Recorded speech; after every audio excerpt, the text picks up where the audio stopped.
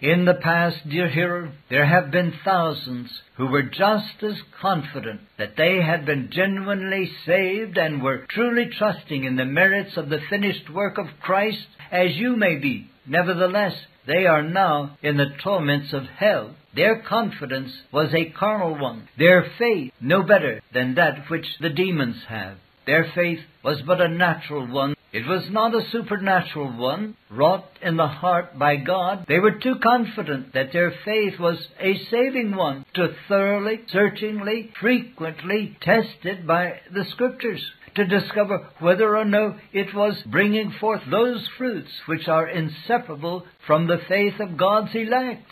So cocksure were they that they were born again so many years ago, they refused to heed the command of 2 Corinthians 13:5. Prove your own selves, and now it is too late.